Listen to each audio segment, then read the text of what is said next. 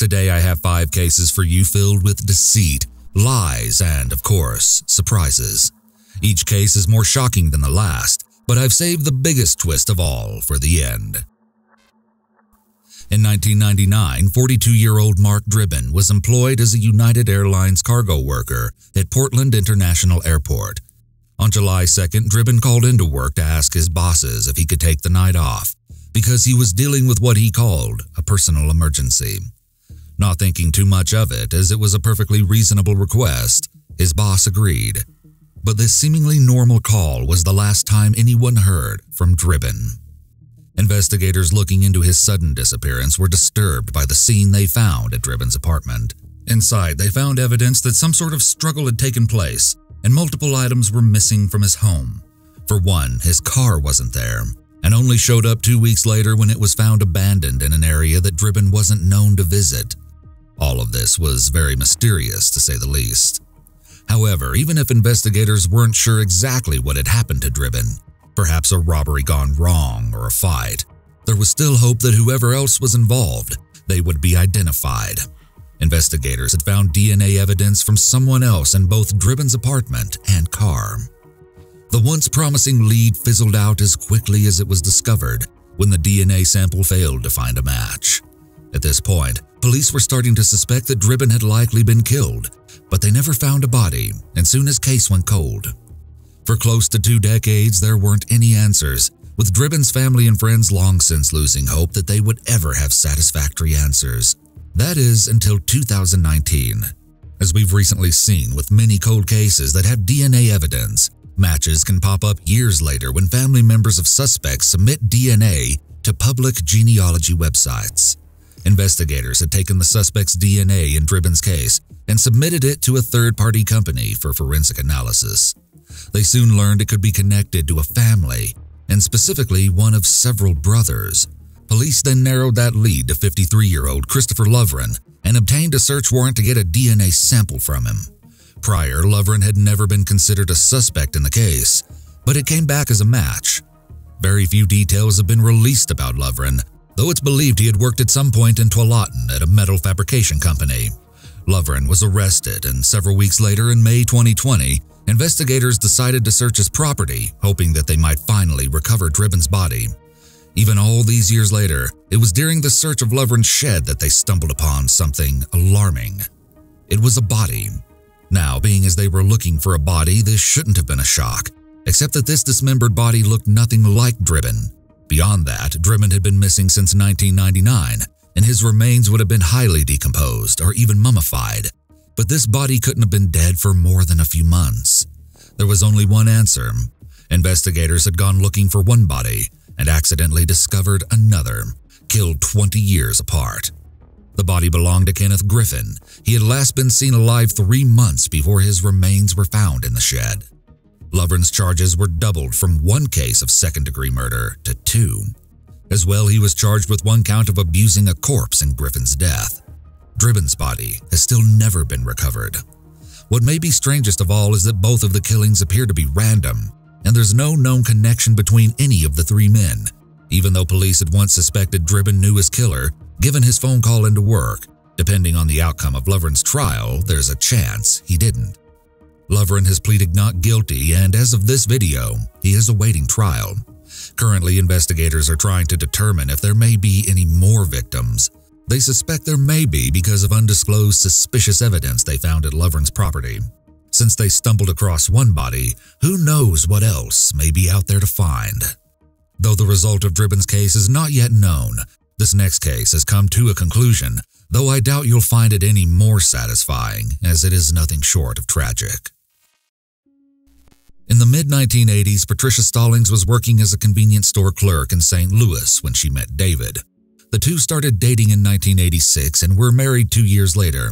Just 1 year after tying the knot, they welcomed their first child, a son they named Ryan. At first, the couple couldn't have been more overjoyed, but tragically, just 2 weeks after he was born, Ryan started showing signs that something wasn't quite right. Ryan began struggling to breathe and vomiting. His rightfully concerned parents rushed him to the hospital, where he was admitted into the pediatric intensive care unit. Ryan's symptoms were strange. Doctors ran every single kind of test, but when they checked his blood, the test results only raised more questions. It appears that Ryan's blood had elevated levels of ethylene glycol. Horrifically, one of the explanations for this elevation was that it was caused by antifreeze poisoning. Obviously, the doctors caring for Ryan were worried that this was the case and went to the police to share this concerning information. Until an investigation could determine the cause of his illness, Ryan was put under protective custody. After 2 weeks in the hospital, Ryan appeared to recover and was released. Rather than return home with his parents, he was turned over to the custody of family services. Still, Patricia and David were allowed to visit Ryan every Thursday, and they continued that way for 3 months. Then they saw him on August 31st for what seemed like a regular visit. But only 4 days later, Ryan was once again hospitalized. Police arrested Patricia the very next day, and she was charged with assault under the assumption that during her last visit with Ryan, she had once again poisoned him. 2 days after her arrest, Patricia was told her son was dying. Doctors treated him for ethylene glycol poisoning, but it wasn't working. Tragically, Ryan died soon after. Patricia was charged with the death of her 5-month-old son. A bottle of antifreeze was found by the police in the Stallings home. Patricia adamantly denied that she would ever harm her baby, never mind kill him. But despite this, she wasn't allowed to attend his funeral. No matter how much Patricia proclaimed her innocence, no one could explain Ryan's blood test results or the strange circumstances surrounding his death. So when the case went to trial, Patricia Stalling was found guilty of first-degree murder and sentenced to life in prison. Unknown to both Patricia and her husband, she had been once again pregnant at the time she was charged. Patricia ended up giving birth to a second son, who she named David Jr. while behind bars. Of course, Patricia was in prison for the death of her first son, so this baby was immediately taken away from her and placed in foster care. Not that she could have kept custody while incarcerated. In fact, she was only allowed to visit her second son on 2 occasions and was never alone with him. Yet soon after he was born, it was clear that there was something wrong with this baby as well. He was listless and refused to eat, similar to the same symptoms that Ryan suffered from before his hospitalization. He was rushed to the hospital, and it must have felt like deja vu for the parents who had just experienced this same horror the year before. But unlike before, David Jr.'s test came back with the diagnosis of methylmalonic aciduria. Methylmalonic aciduria is a genetic disorder that created excess propylene glycol, but not ethylene glycol as was found in Ryan's blood tests. David Jr. was treated with vitamin B12 doses and recovered completely fine. Patricia's defense attorney argued that due to the similarities in their symptoms, Ryan had actually been suffering from methylmalonic aciduria just like David Jr., but unlike his brother, he had been misdiagnosed. The 2 types of glycols are very similar, and it wasn't out of the question that they could have been mixed up during lab testing. However, it wasn't until Patricia's case was featured on Unsolved Mysteries that any real answers came to light. A biochemist saw the show and decided to get involved. He tested the blood sample from Ryan and passed the results over to Dr. James Shoemaker, the director of the Metabolic Screening Lab at St. Louis University. He concluded that Ryan had also suffered from methylmalonic aciduria.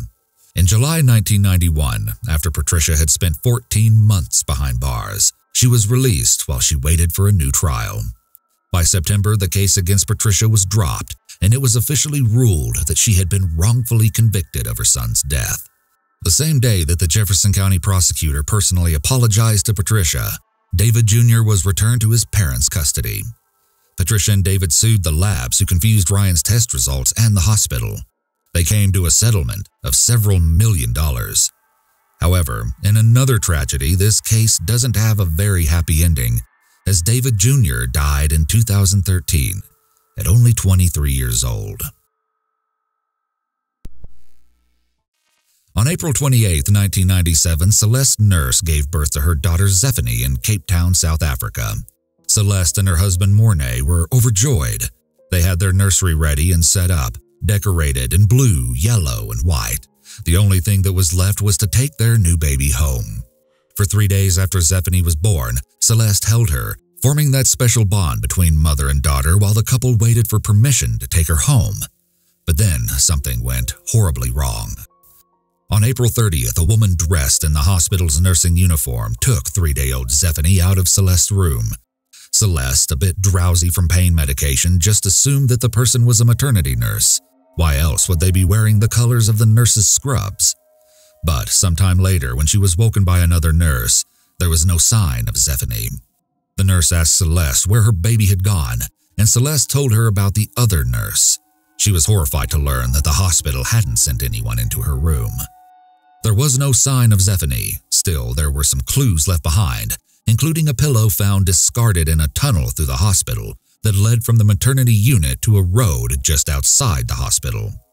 You may be wondering why a hospital would have a tunnel that someone can use to flee after stealing a baby.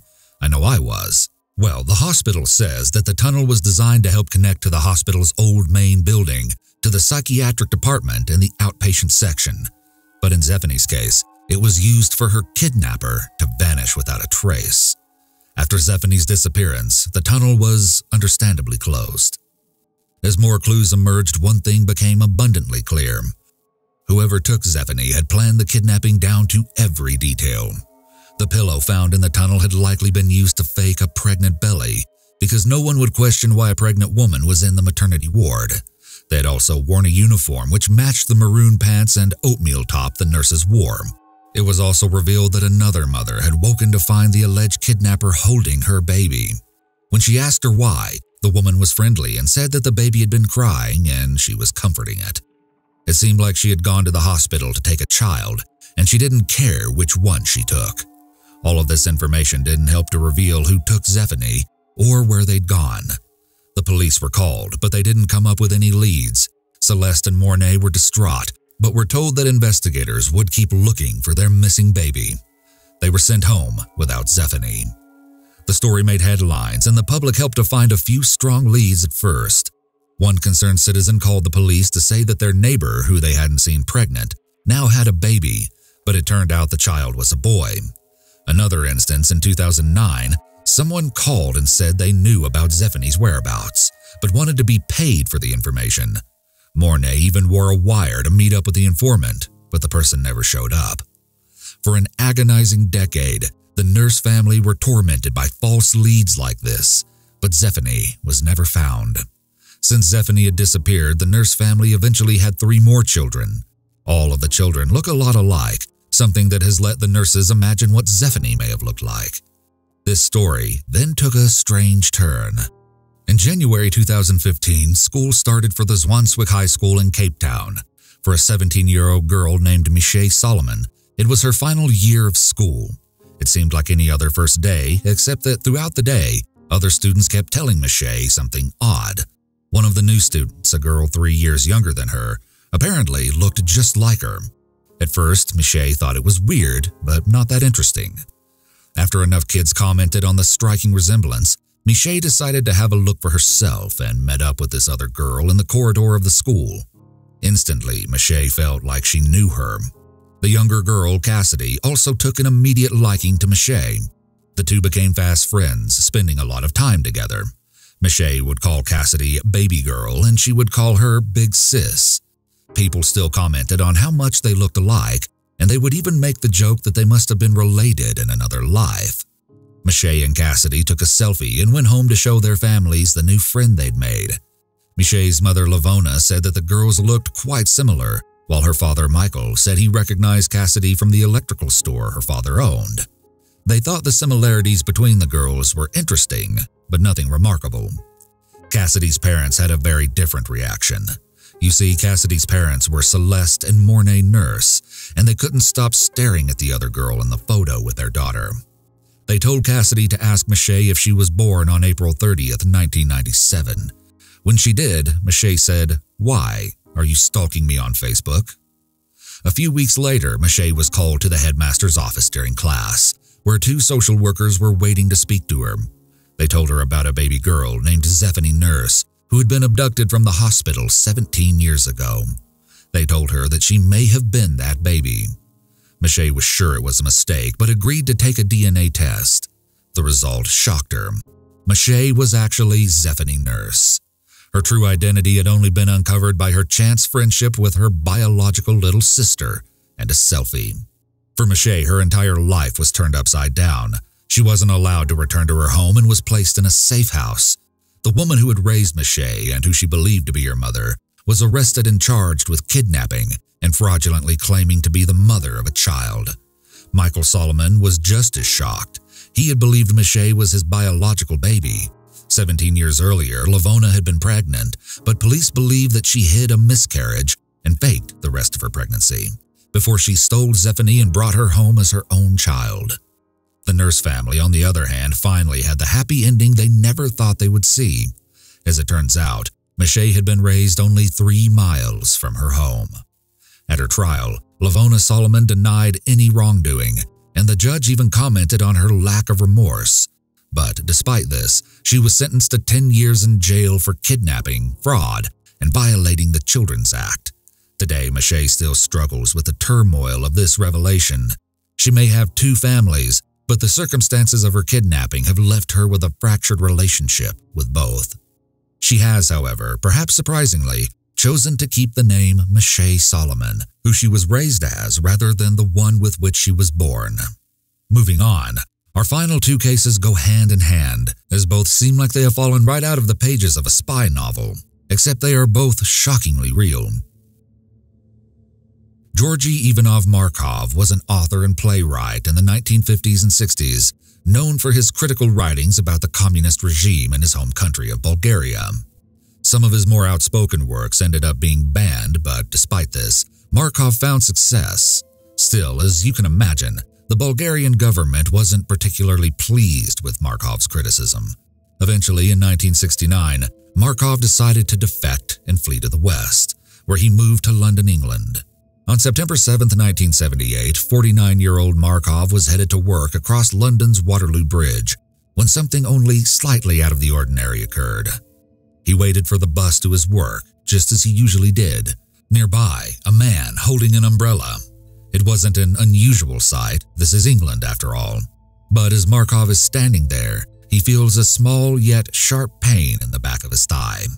The stranger is bending down to grab the umbrella they have just dropped. He heard the stranger mumble something like an apology, possibly in a foreign language. Without thinking much of it, Markov saw the stranger hurry across the street and get into a taxi. By the time Markov got to work, he noticed that the back of his thigh was still stinging, and the initial pain there had diminished at all.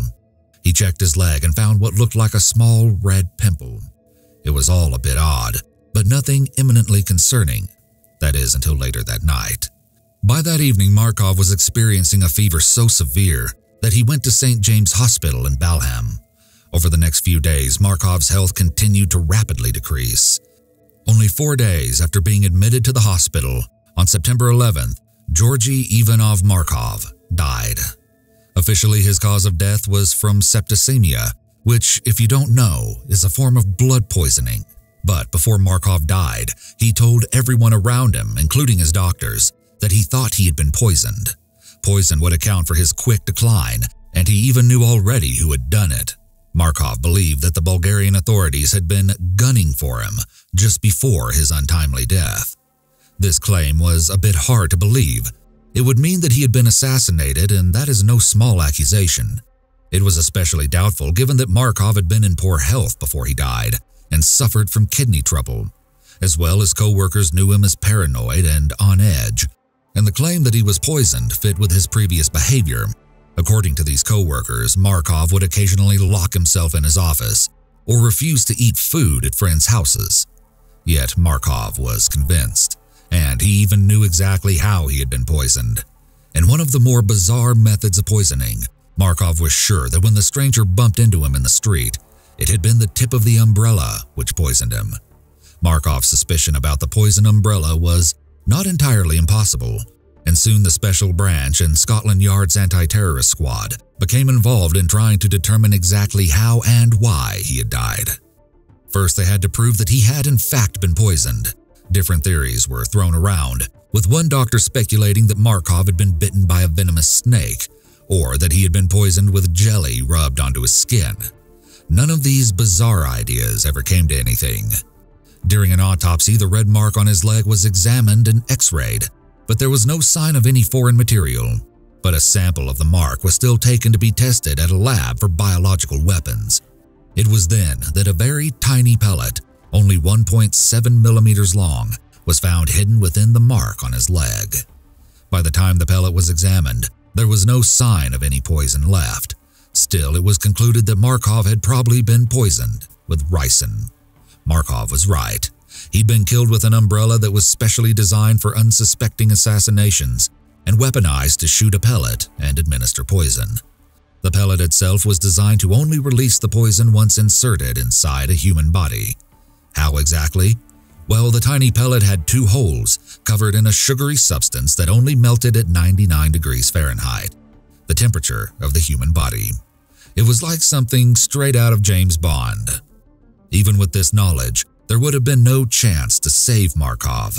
At the time, there wasn't an antidote to ricin. But who had killed him? 3 weeks before Markov died, something happened to another Bulgarian dissenter, Vladimir Kostov, who had been the former head of the Paris bureau of the Bulgarian State Radio and TV network. As he was leaving the Arc de Triomphe metro station, Kostov heard a loud noise and felt something sting his back. A pellet similar to the one found in Markov was quickly removed from Kostov's back. Luckily, he survived. Hearing about what happened to Kostov, there was some speculation that Markov had been assassinated by agents from the KGB or by some other secret agent or hitman. There have been countless suspects who fit these descriptions, but the identity of his assassin remained a mystery for years. Today, no one has ever been charged with Markov's death. Today's final case is the most unexpected of all, as it concerns conspiracies at the highest levels of government. As well, it begins where most cases end. Rodrigo Rosenberg already knew that he was going to die, but he wasn't approaching old age or suffering from a terminal illness. No, in the spring of 2009, Rosenberg knew that his death was going to be gruesome and untimely. Rosenberg, a corporate and anti-corruption lawyer in Guatemala, knew that he was going to be assassinated. But here's the thing, there weren't any signs to anyone except Rosenberg that he would meet such a tragic end, and because of this, no one really took him seriously. Everything was going well for him.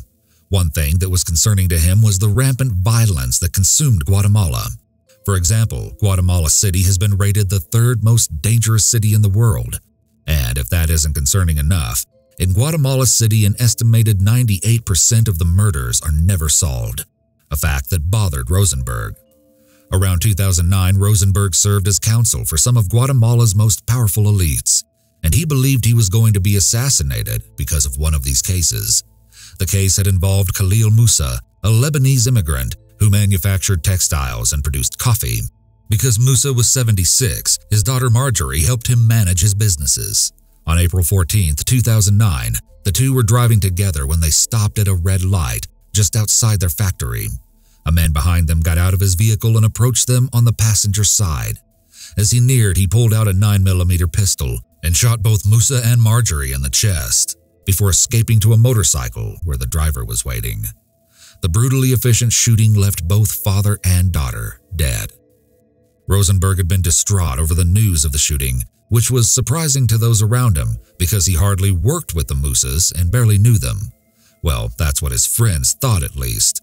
It turns out that Rosenberg and Marjorie had been having an affair and planned on getting married. He was mourning the death of a woman he loved. The Musa's shooting shocked more than just Rosenberg. Khalil Musa had known Guatemala's president, Alvaro Colom, and Marjorie was a good friend of Gustavo Alejos, Colom's private secretary. Those in Guatemala were terrified at the message the Musa's death sent. If friends of the president could be killed, then no one was truly safe. Rosenberg became obsessed with solving Marjorie's murder. His intense investigations led him into the subterranean world of Guatemalan politics. The more he dug into the case, the more concerned he became that he would be next. Rosenberg told friends he had started to receive death threats, that his apartment was under surveillance, and that he was sure he was being followed everywhere he went. On May 10, 2009, Rosenberg, an avid bike rider, took a ride around 8 a.m. Camera footage caught the terrifying moments that followed. As Rosenberg rode through a quiet tree-lined street, a Mazda is following close behind him. In seconds, Rosenberg is shot 3 times in the head, once in the neck and once in the back. and collapses off his bike where he bleeds out on the side of the street. The Mazda assassins fled from the scene. At Rosenberg's funeral, one of his close friends, Luis Mendizábal, handed out a 17-minute video to mourners. It had been filmed only 4 days prior. The video showed Rosenberg seated behind a desk. What Rosenberg said rocked the entire nation. The now-dead man spoke posthumously and not only predicted his death, but named who he claimed to be his alleged killers. "If you're listening to this, it's because I was murdered." He continued by naming the people who he alleged were responsible for his killing: President Alvaro Colom, his private secretary, and a businessman named Gregorio Valdez. The shocking video included other allegations, including high-level corruption at a government-run cooperative bank, including the involvement of President Colom. Rosenberg alleged that this discovery is what led to his death. Rosenberg then told Vice President Espada, whom he described as not a thief or an assassin, to take the presidency from Colom in order to ensure that the guilty would be delivered to justice. Only hours after the funeral, the video was uploaded to YouTube. It quickly went viral within Guatemala and crashed the servers because so many people were viewing it. As Rosenberg may have predicted, his video caused extreme tension in the government, between the president and vice president who it seemed could be involved in a coup, and between those who believed Rosenberg's claims and those who didn't. But the truth of it all was even more twisted. In January 2010, the truth of what actually happened finally came to light. As it turned out, shocking much of the country, President Colom had nothing to do with Rosenberg's death. Two brothers, Francisco José Valdez Pais and José Estuardo Valdez Pais, were accused of hiring hitmen after being asked to do so by none other than Rosenberg himself. The Pais brothers had been Rosenberg's cousins through his previous marriage and had allegedly agreed to find hitmen for Rosenberg after he told them he feared for his life. Rosenberg negotiated the specifics of the hit, telling the hitmen descriptions of what their target looked like and where he would be. He also paid the hitmen's fee of 300,000 quetzal. Rosenberg even went as far as to fabricate evidence, including buying 2 phones, one which he used to send himself threats, and the other he used to contact the hitmen. The target he gave the hitmen was himself. Rosenberg then recorded his final video, blaming his death on the president, but Rosenberg had technically taken his own life. With this shocking revelation, more information about Colom's state of mind was revealed. We already know he was mourning the loss of Marjorie, but his mother had also passed away. He was going through a second divorce, and his wife had moved his children to Mexico. Hearing the truth finally come to light, Colom was publicly vindicated, though he said he had no rancor in his heart over the ordeal he went through at the hands of Rosenberg's manipulations. The real question that remains is why Rosenberg had gone to such elaborate means to stage his death. Did he really want his death to spark reform that would end corruption in his country? Or was it all about revenge? Some suspect that Rosenberg believed Colom may have been involved in Musa and Marjorie's deaths, though no connection has ever been proven. But this belief would explain why he had gone to such lengths to frame Colom. However, we may never know the truth, so you can be the judge of that.